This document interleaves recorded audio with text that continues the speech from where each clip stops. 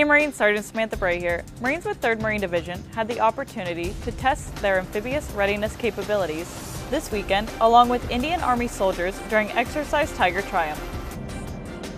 Tiger Triumph improves U.S.-Indian partnership, readiness, and joint operational capabilities.